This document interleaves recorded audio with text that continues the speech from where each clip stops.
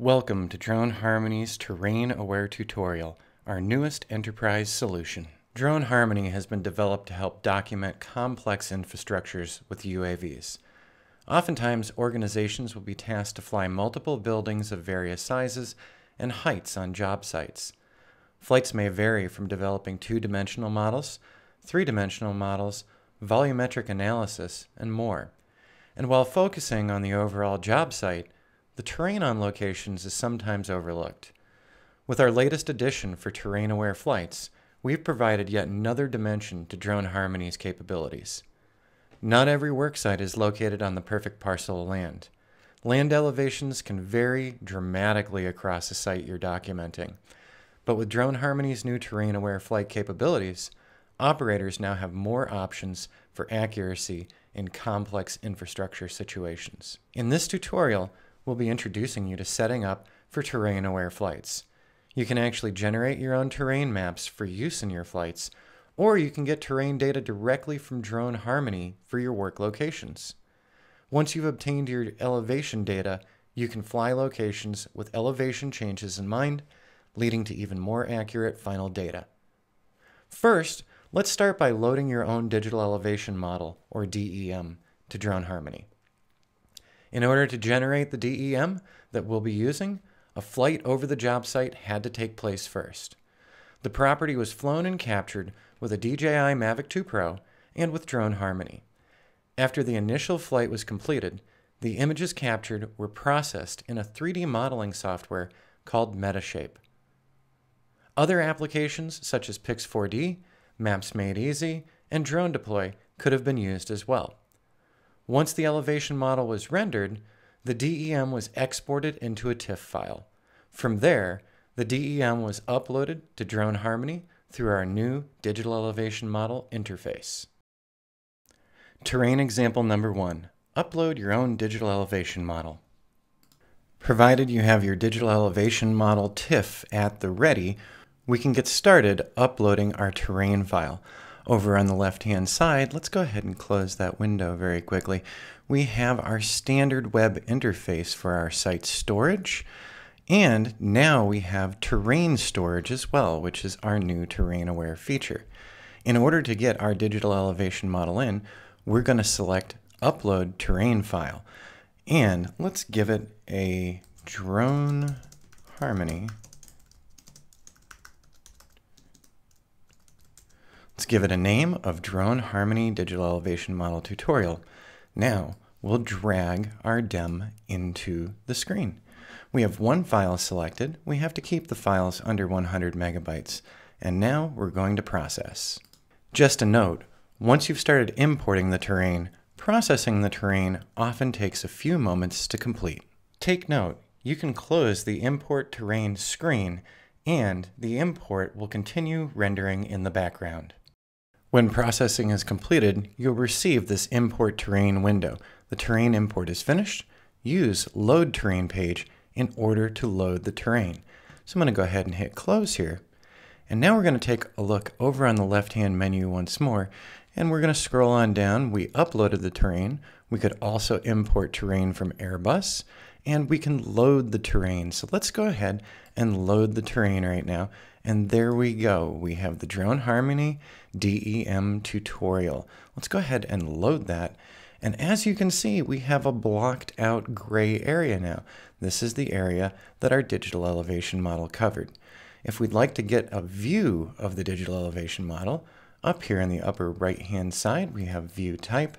And one of our new options now is 3D Digital Elevation Model. And as you can see, we now have our digital elevation model terrain that we have imported from our own DEM file.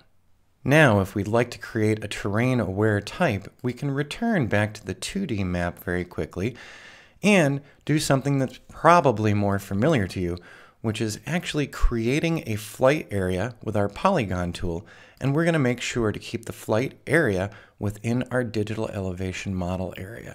So we're just going to go ahead and click, selecting our corners for our flight area, and finally finishing that one off.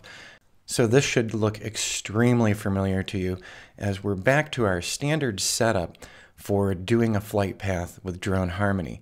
Now that we've blocked out the area, on the lower right-hand side, we can pick our type of plan.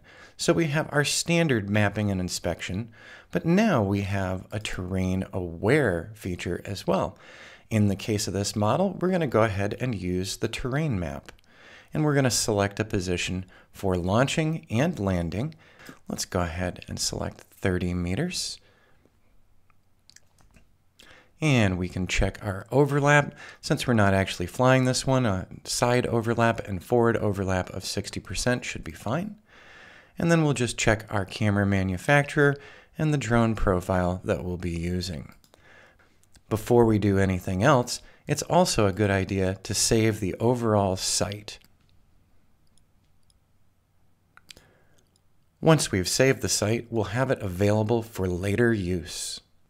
Once the flight mission has been generated, you should see something similar to this on your screen. We now have a flight path generated with Drone Harmony over a terrain-aware area. In the upper right-hand corner, we can take a look at the view type. Let's look at the 3D scene, and as you can see, the waypoints are at different elevations. So our flight path was generated with the terrain aware in mind. Finally, under view type, we can go back and take a look at our 3D digital elevation model as well. Returning to our 2D modeling area, we can also see each waypoint with its different elevation level for the drone. When ready to launch your flight, you can be assured the drone will follow the flight path and make elevation adjustments as it's following the flight path. As always, be sure to save your site prior to heading out in the field. Also, when you've completed this, we'd suggest using your Android application to make sure that your new flight has been saved and synced across the cloud. Terrain example number 2, creating a 3D digital elevation model with Airbus's data. In addition to being able to upload your own digital elevation models, Drone Harmony now offers terrain data provided by Airbus. Looking on the left-hand side menu, you can see Import Terrain from Airbus. We're going to go ahead and select that. After selecting Import Terrain from Airbus, we have an informational window. You're about to use the Airbus World Digital Elevation Model service to import terrain. Your current available quota is 12 square kilometers. Minimal request areas are 1 square kilometers. Let's go ahead and set up a 1 square kilometer area. And we're just moving it into place of the area that we would like terrain data. So we're selecting only 1 square kilometer, and we're going to go ahead and click Continue. Next, we'll create a name for the terrain data set. And the terrain import is finished from Airbus. We're now going to go Load Terrain in order to see the terrain area. We named our terrain area Airbus Dells. And now as you can see, we have a 1 square kilometer blocked out area.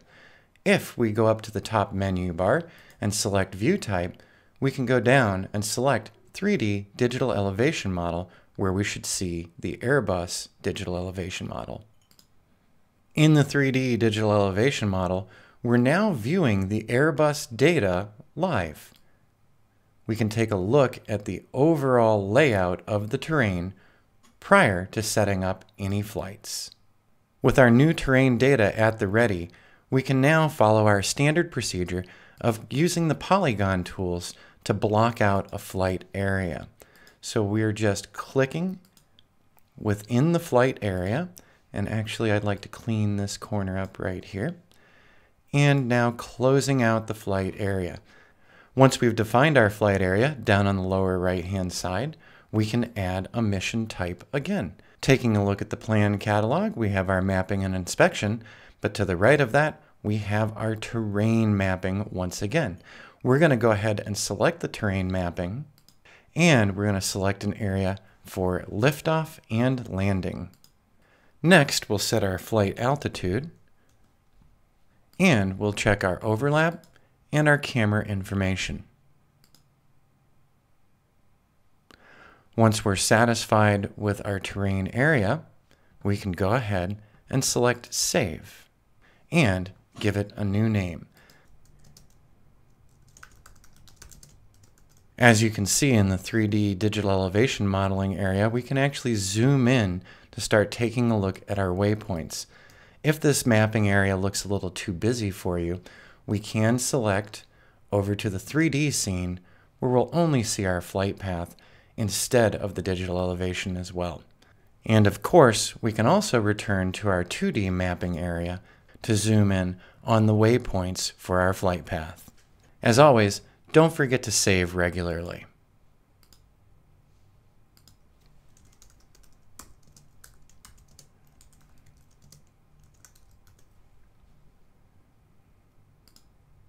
And just to be sure, go ahead and check your managed sites to make sure everything has saved.